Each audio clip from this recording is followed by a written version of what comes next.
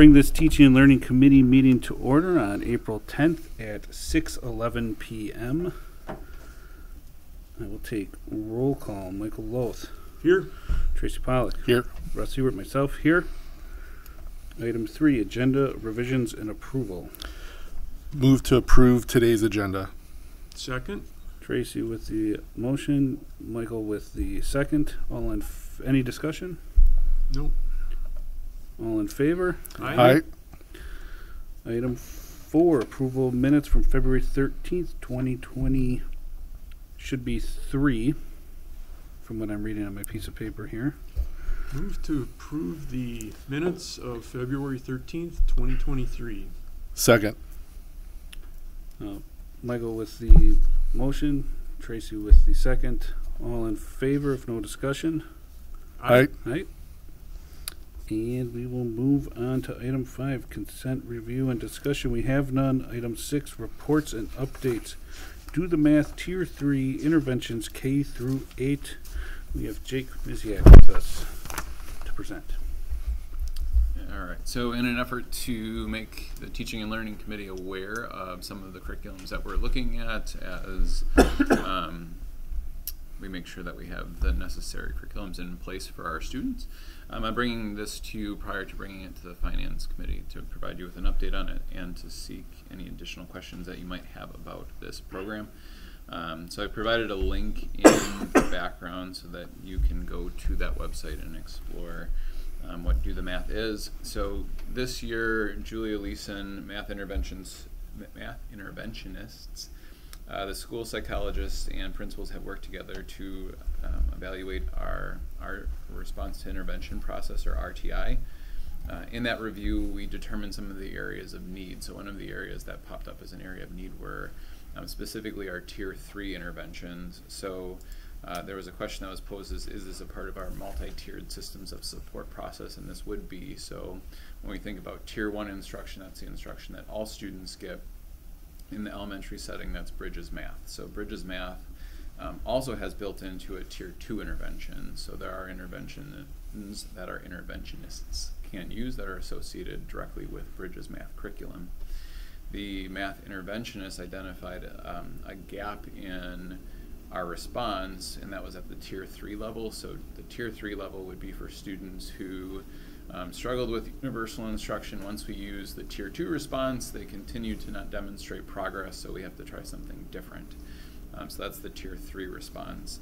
Typically when we talk about a Tier 3 response, we're looking at about 5% of our students that are going to require a Tier 3 response. And part of being a Tier 3 response, you're looking at something that would increase the intensity of the curriculum, increase the explicitness of instruction.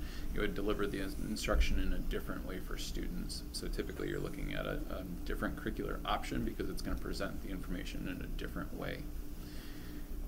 Although it's not the goal of the multi-tiered system of supports, when students don't respond to intervention, then we start looking at things like special education and specific learning disabilities in math when they're not responding to instruction presented in those different formats.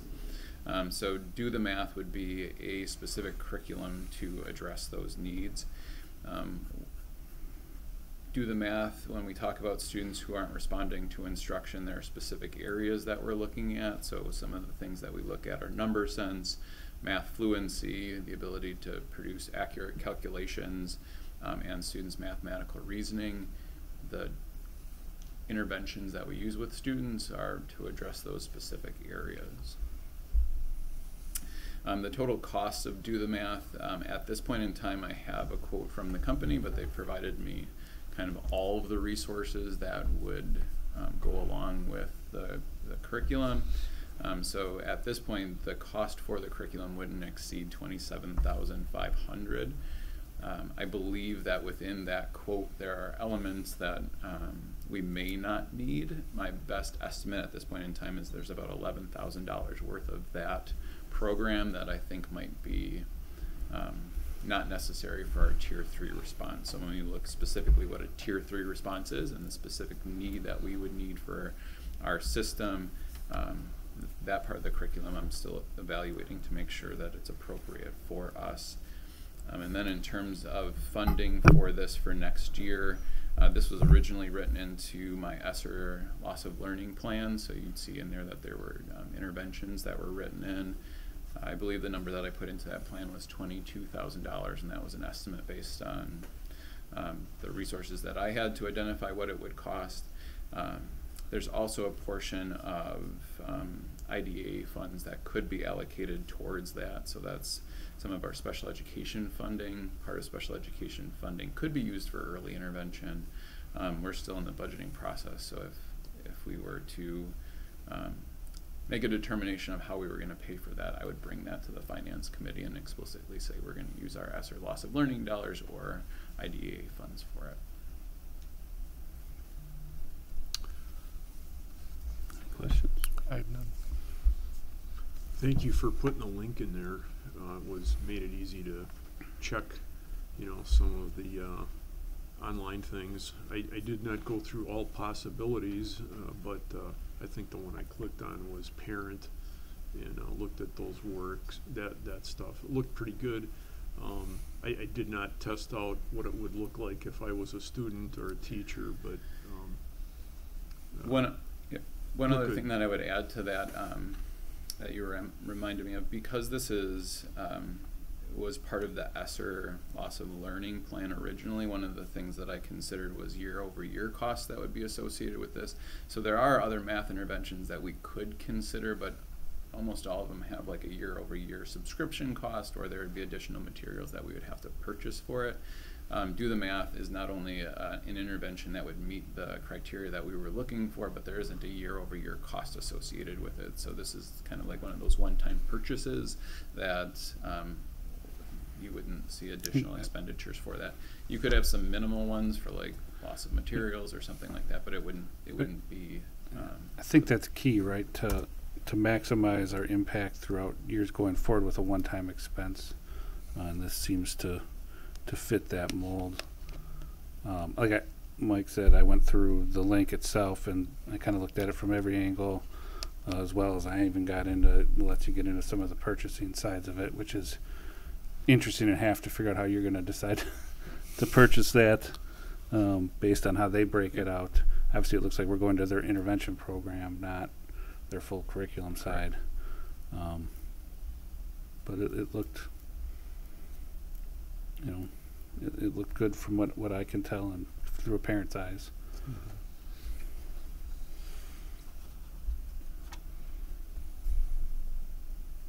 If there's no other questions on that, reiterate, it is for the step 3 of the multi-tiered systems of support is what we're discussing, right? Yeah, so you'd hear about that. So when we talk about tier 1 instruction, that's what all of our students are receiving right now. So we consider that's the base. Every student is receiving tier 1 instruction.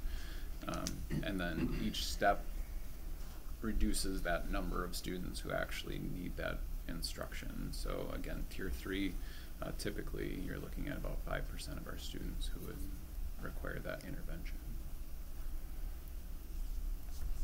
Okay.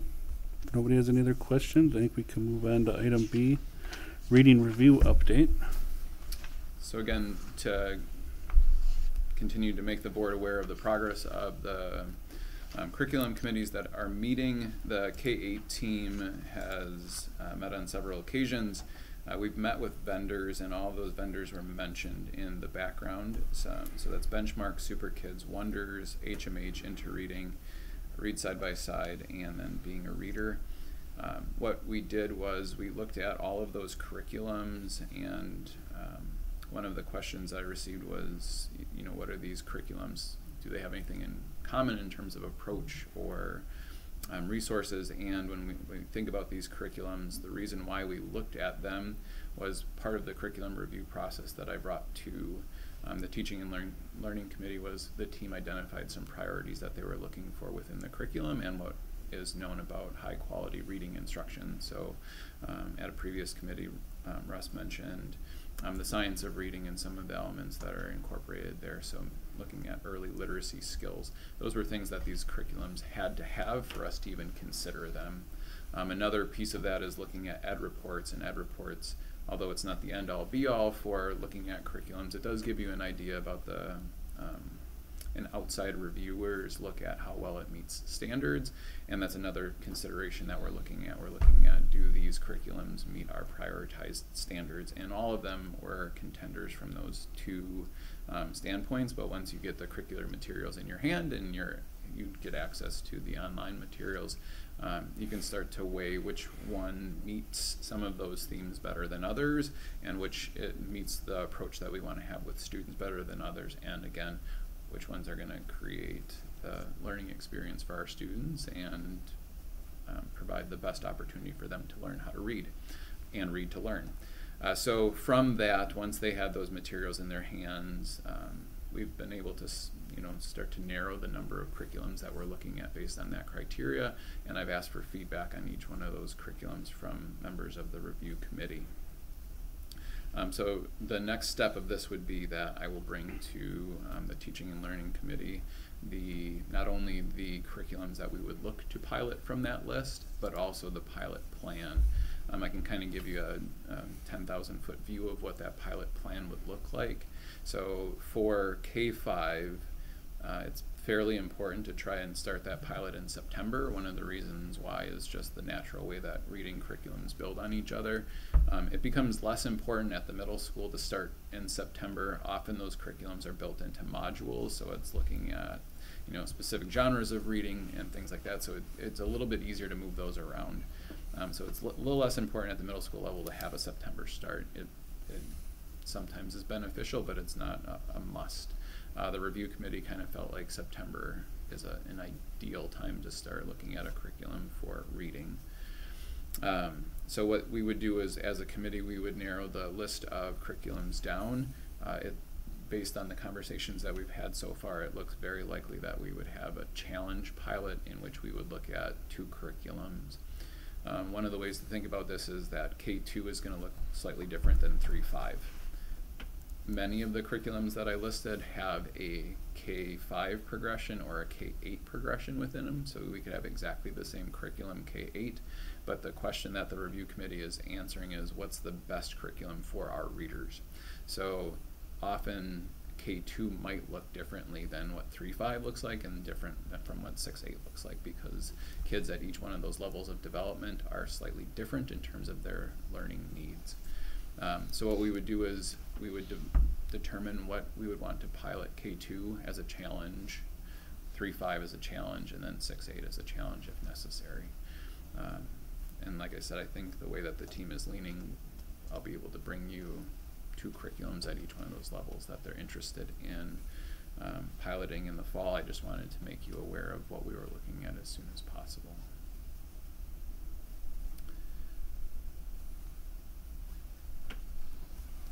Any questions, gentlemen? No questions. I'm good. Can you give me an understanding of what the review team makeup is? Sure. For this? Does it incorporate all of our elementary schools, all of our schools, various personnel from each one at differing levels? Yep. So the K-8 review includes teachers from as many grade levels as that were interested. So they're at upper elementary, we lost one of our 5th grade teachers, and that was one of our representatives. But otherwise, we've got grade level representation K-8. In addition to that, we have teachers, reading specialists, principals, and myself all part of the review team. So when the review team was built, with the previous director of teaching and learning, he offered a survey to the staff, and then anybody who was interested reached out and said, this is why I'm interested in being a part of the review team. And based on the number of teachers who reached out, we were basically able to take everybody, because we'd want to look at making sure that all buildings were represented and all grade levels were represented, because that gives us the best chance to get a wide perspective on the curriculums. With that being said, when we look at the pilot process doesn't have to be just solely based on the people who are on the review team. I can look outside of that. Obviously, the teachers who are on the review team get priority in whether or not they would like to pilot. All of the teachers who are on the review team have expressed interest in piloting the curriculums. But with that being said, one of the things that we would want to do is give the opportunity so that we can have almost a challenge throughout all the grade levels so that we can, again, get as much information as possible about how those curriculums perform in front of our students. Because at the end of the day, that's what's most important is when we put that curriculum in our teachers' hands with our kids, how did the students perform with it? Because there are a lot of curriculums that look really nice and they have lots of flashy components to them and they look great on paper, but it's really where the rubber hits the road when kids have it in their hands and what we see our students do with it that we're going to be able to make the most informed decision about what curriculum we should move forward with as our resource. Sure. So, but the key there is, right, we have internal experts from each school involved. Everyone's kind of getting some form of say or participation if they wanted to, and that kind of helps build that vertical alignment, that cross alignment between the grade schools. Correct. I'm curious, when you guys meet and the time that's spent looking at some of the initial work, like how much time is dedicated to that? Yeah, so this is one of the challenges of doing curriculum reviews now, and Chris was the director of teaching and learning. He would probably be able to tell you that there were opportunities for us to take big chunks of days to do that during the school day, and given some of the constraints around subbing and things like that with a team that's as big as the reading review team, we haven't been able to have those huge chunks of time. So the teachers who are on the review team, one of the things that I can tell you about them is they've spent an enormous amount of time outside of just that large meeting of us together to dig into the resources. So, there was some emails that I received over break from one of our teachers who clearly over break was digging into resources that she was getting excited about and then sent me information on. So I don't think I could quantify the exact amount of hours, but we're looking at like, an hour and a half to 2 hours after school. And that's kind of the maximum because when you think about somebody who's taught all day and then I'm asking them to spend an hour and a half to 2 hours with me, although I'm an exciting guy, eventually their steam runs out and there's only so much they can sustain. So with that being said, like they've done some homework outside of the meeting times that we're at to take a look at that. But some of those big picture things, when we talk about what are the themes, that's a night that we're spending together talking about what's important about reading. There was some time on one of the in-service days where I pulled the reading review team where we built some of that background knowledge about, what's important in reading. So that kind of helped drive the themes. So there's some learning that's involved that then informs the priorities that we have going forward. So it is a time commitment for teachers to be a part of these teams. I mean, I think if you have that opportunity to share that kind of information as we go through this, I think it's important to recognize the fact that, I mean, everything you said, that it is, these teachers are in effect volunteering their time to put into that and highlight, let's give them credit where credit is due when it comes to that. Yeah, and I think, and we're going to talk about it coming up here, with illustrative math, as big of a project that was. This kind of dwarfs it, right? Given the scope and size of what we're talking about, the team's doing a fantastic job on it. I know they are compensated for some of that that extended work time. So we must be able to quantify that somehow. Yeah, so there's the time that they meet with me that they do fill out a timesheet for that piece, but I can tell you that the work that I've seen from that group has kind of exceeded that time. Very good. We appreciate all their hard work on it because it is a big lift for the district, and it's an important project for us. So, any other questions or comments? We can move on to C, counseling program K through 5. I know Mr. Lamb was going to be here this evening, but I believe he cannot be. Jake, you're going to help us with this one? Take it away. So part of this was to just provide the Teaching and Learning Committee some background on the counseling program that we have at the K-5 level. So there were some questions just about the mechanics about how it works. So this is kind of a broad overview from that, and then we can dive deeper as needed. So the counseling program at the K-5 level, our elementary counselors provide large group lessons to our students in all classrooms 5K through 5th grade. And the frequency of those lessons is about 15 visits per classroom per year for a duration of about 30 to 45 minutes. There is some variation, as you could imagine, from all of the elementary schools. They all do have a scope and sequence that they follow at each one of the schools, but there is some variation that's there. One of the things that our counselors have done this year during in-service days is to meet to try and be more consistent in terms of what that scope and sequence looks like. So it's moving in that direction. A next step for that counseling crew could be to develop a UBD similar to what we will have for the other subject areas, where they can start to define what the essential outcomes of the counseling curriculum is, or the counseling program is. And then in addition to that, one of the things that was asked was around the area of how do we know that we're having an impact. That's something that you can do through UBD. So you can identify the outcomes that we're looking for, and then in stage 2 of UBD, we can come up with how would we assess that to determine what kind of impact we're having on students. So we could define as a team kind of what the measurables would be. So I know that Mr. Lamb had talked about in his mental health update some of the criteria that was sent back to him for, like, here are some of the things that we're noticing in our students. That could be some of the measurables that we could associate with the counseling program. We could say, here are some of the outcomes that we're looking for, and this is the impact that it's having. So with the visits that they have, those 15 visits per year in the 30 to 45 minute time frame, in the background I put some of the kind of broad topics that could be included in there. So some of them are skills for learning. This is big at the 5K level, so our kids who are new to learning, some of the routines that go into how to participate in a classroom, turn take, how to work in small groups and things like that. So that's the focus for those skills for learning.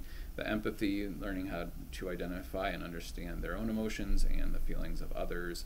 Emotional management, so specific skills for calming down when experiencing strong feelings. So in there you could think about things like self-regulation for when students are frustrated. So if we're doing our job on the curriculum side of things, we're putting students in positions where they can experience what we'll call desirable difficulties. So there's frustration that's associated with learning. That's when we know that we've hit that sweet spot. So it's not too easy that they're flowing around at an easy pace, but it's one of those things where they've got to stop and think, and often that increases frustration. So part of this curriculum is, or the counseling program is to help students understand what to do in those situations, how to continue to persevere when they've experienced a frustration and learning starts to get challenging. And then the same thing with problem solving. Typically in classrooms, when you've got 24 students in there, there are opportunities where students might have conflict, and the curriculum and program offers opportunities to help support students in understanding how to progress through that. One of the questions that was asked was about the differences in how much time they get, and 5th graders get a little bit of extra time because there's some of the ACP work that's built into 5th grade and the GTalks that then transitions them into middle school. So it's, again, not universal. At one of the elementaries, they pretty much get identical time, and then at some of the others, it's an increase of about 5 to 6 sessions extra that they would get. There were specific questions that were asked about second step. Second step was, and I tried to dig into when it became part of the Germantown educational program. It's been here for at least 9 years, because one of our counselors said it was in her office when she got the job and she joined the district. So the second step SEL program at the elementary level has been here for at least 9 years. And then it, as you know, was not adopted for the middle school SEL program. One of the pieces to that could be that for younger students often need explicit instruction in certain skills, whereas once they've transitioned to middle school, some of that explicit instruction may fade a little bit, so it may be more appropriate for younger students versus middle school, but both of those decisions were made pre-me, so I don't want to speak for anybody in terms of why it was selected for one over the other. And then another question that I had was the reason for selecting this curriculum, and was it for the purposes of addressing, you know, specific behaviors or something that we were seeing in students. And again, the thought behind having an explicit counseling curriculum in elementary school would be kind of the universal approach. So again, this would be like a tier 1 type thing, so it's geared towards all students. When we talk about tier 2 or tier 3, that gets into Mr. Lamb's mental health piece of it, where we have experts that are working with students on very specific behaviors that they're seeing or struggles that they might be having.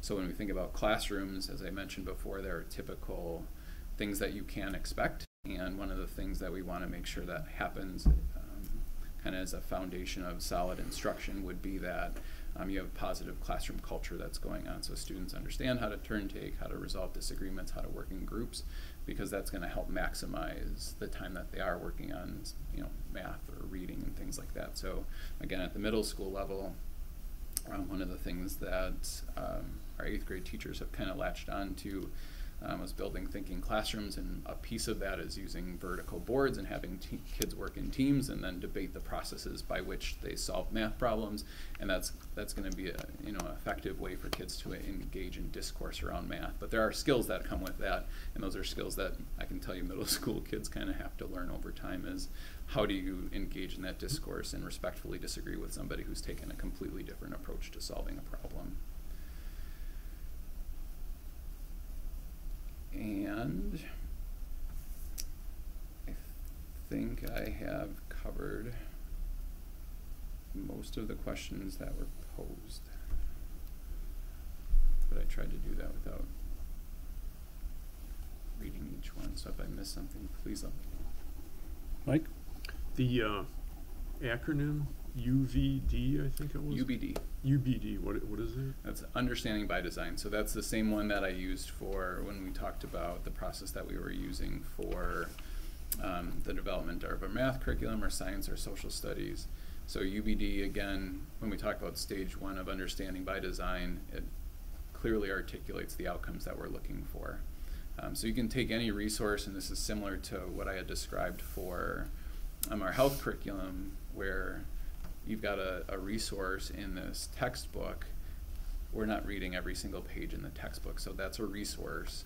UBD, or Understanding by Design, helps us articulate what are the outcomes specifically associated with that resource that we're looking for, and what are the outcomes that we're going to assess. And then we haven't talked a lot about stage 3 of UBD, but that's really the learning plan. So how are we going to get them there? And another one, ACP? Academic and Career Planning. So that's a part of our late elementary, middle school, and then high school program. Okay. It's more for our people at home. Absolutely, I understand. Sometimes I forget when I've defined those acronyms. I apologize for the edu-speak. That's quite all right, thank you.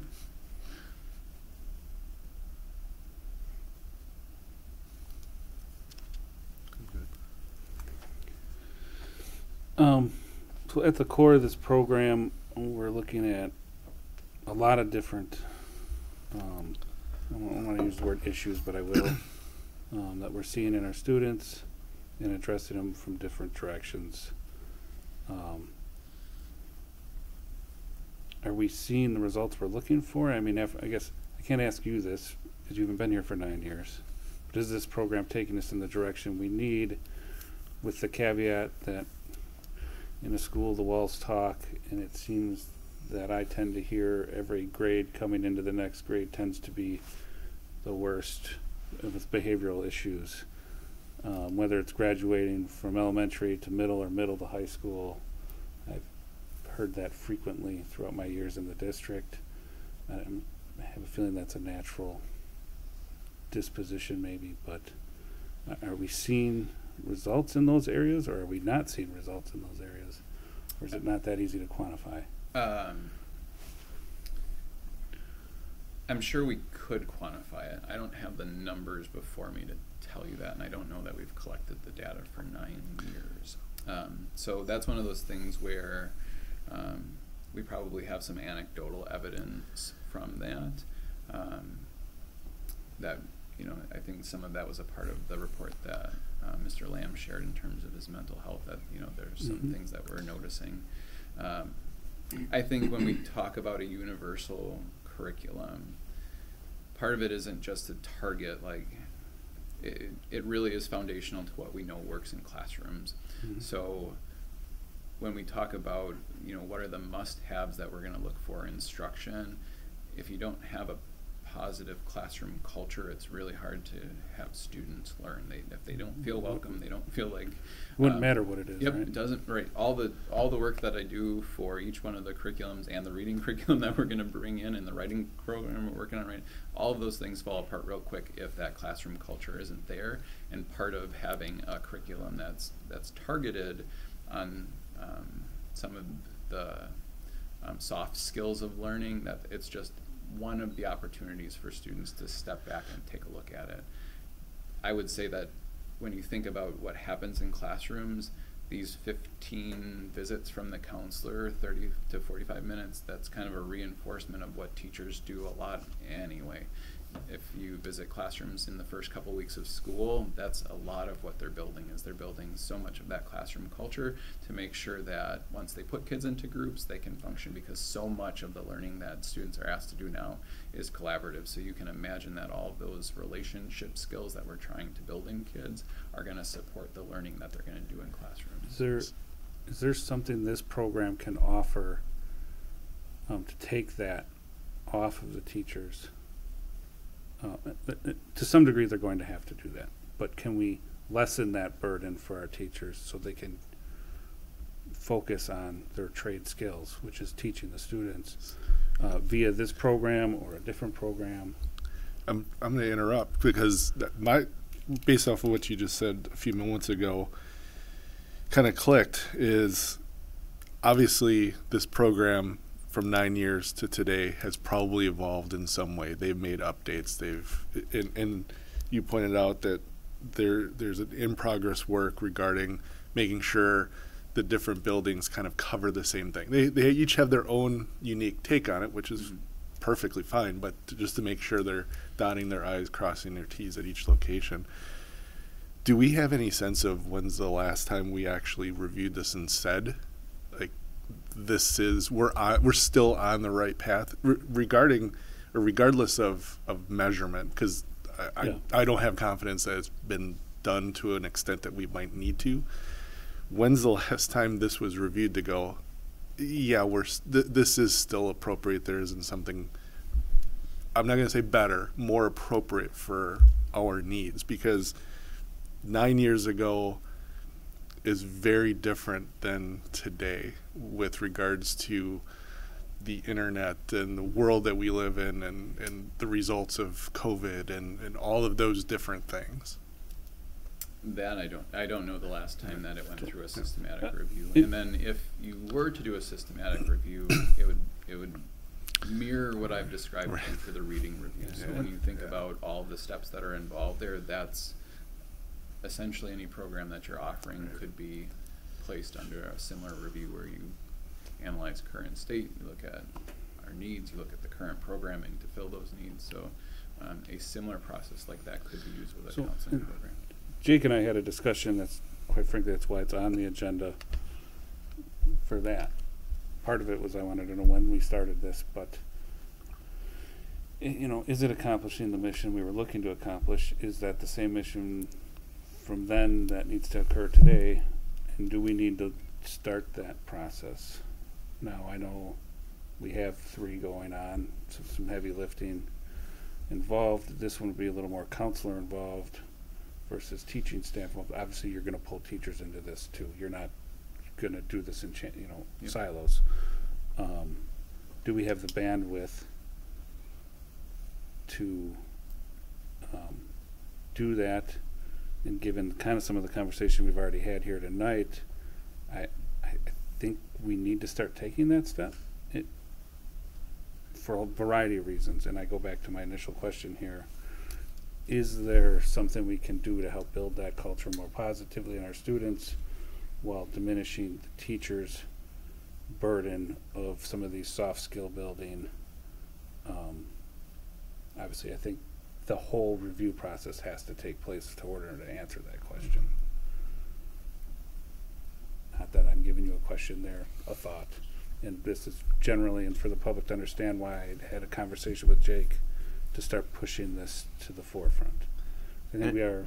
An area it could fall into is the curriculum review, because before you start to discuss the curriculum our school counselors develop, we have to define a school counseling program. What is the role and responsibility of an elementary counselor? I would high school very much counselor, see this. before we go into. I would very much see this taking that same roadmap. It's, I don't want to call it non-academical, but But you think about it's a soft skill building that the students need. because what the function of an elementary counselor compared to middle and high, though they fall under the same guise, they're different responsibilities even set forth by the state. So academic and career planning, ACP, is very top heavy in high school, rightfully so, as you've seen presentations this year from our high school administration, and then the middle school counselors helping set that stage for future career and academic planning. The elementary piece is more the whole child aspect and the outline that you've seen in this background, but they all still function as school counselors. So we have to first define uniquely what that looks like and what the expectations are, and then there's a program review for that. Sounds like we have a starting point. Sure. But we could build that into Yeah. the review process and timeline. Yeah. I think it's a conversation. I mean, this committee, that's what I've kind of asked everyone to do, is be involved in a conversation on some level. And this, I feel this is where we need to start with it. And what do we have? Is it right? Is it the time to start working on it? You guys got to let us know if the bandwidth is there to get it done. Because you have 3 new curriculums coming on next year as well for first year review. 2, physical education / health and science, besides the continuation of reading and world language. We'll talk. That's a conversation. We can bring it back. Yep. You guys bring it back to us and Yep. let us know what you think. But I think it's to his point, we can build the best curriculums in the world, but if the culture's not there, who's left behind in it? So, anything else, gentlemen? Nope. We can move on to item 7, unfinished business. We have none. Item 8, new business, illustrative math. It's sort of new. We've been talking about it for a while. Yeah, so this is sort of new in that I placed it in the wrong section last time. So this is the recommendation. So I've given you updates along the way. And again, the process that we've used for illustrative math is different than what we've used for our reading curriculum. Part of that was just residue from the way that illustrative came to the Germantown School District. But nonetheless, our teachers have engaged with the resource and have identified it as one that they would like to move forward with. So the resource is provided by Open Up Resources. I had provided the link previously, but it is accessible. Open Up provides all of its resources for anyone to access. So what I would like to recommend is that the board approve illustrative math as the primary resource to use for our 6-8 math instruction. And as this is the first curriculum that I'm bringing to the full board, if there is something that the Teaching and Learning Committee would like me to provide to the full board in terms of a report there, I would be happy to do that. I did ask Jake today as we reviewed this to bring to the full board, how did we get here? So a comprehensive timeline. I think one of the questions that him and I have been a part of in other districts are presenting information more in a formal presentation through a PowerPoint with members of the committee or just Jake or whoever it might be. But to Jake's point, it's the first curriculum that we're asking for approval, so we'd want your input on what maybe the full board would want to see on the 24th. Yeah, I mean, so to me, this committee, we've talked about it, but I think it's a good thing to bring all of those conversations back and how we got here. Now, this particular team's worked on this through 2 administrations, so it's probably taken a little longer. As Jake said, it's taken on by a different approach than probably what we'll be using going forward. Nonetheless, a lot of the work has been done. Some staff has really put some time into what we have. We should give them a chance to show us how we got here. Some community, really. Sure. About how we got here. I think it's important, and depending on how this goes and that conversation goes, give them a chance to be thanked for that work that they put into it. I agree. I think take the time to show the work and everything else. I think that's sometimes communicated throughout our schools. Take your time, show your work. Might as well lead by example. To that point, my son answered on the math test, show your work, how it was done, and his response was written out, I did it in my head. That should probably not be some of the presentations we did it in our head. That is a very common middle school response. Well, it's in grades. Oh, yeah. Well, he's gifted, so. But nonetheless, yeah, I think it'd be great to have a nice presentation center what we have here. I don't have any specific questions on it, given the lengths of conversations we've had and the time to review. I mean, we've included, once again, the link here if anyone would like to review it. We've all had plenty of time to. If you two don't have any questions or Yeah, I mean, I think the link would be there for the full board, and I think you're saying a presentation to the full board would be nice, right? And so, sounds good to me. With that, I would take a recommendation. I'd like to make a motion to move forward with a positive recommendation to the full board to approve Illustrative Math as our 6-8 math curricular resource. Second? Tracy with the motion to approve, and Mike with the second. If there's any discussion, concerns, I see none. All in favor, say aye. Aye. And with that, I will take one more motion. Motion to adjourn? Second. Mike with the motion to adjourn, Tracy with the second. All in favor? Aye. Aye. Thank you, everybody. Have a good evening. It's 6:53. Oh, I apologize. Yes, it is 6:53 at the close of this meeting.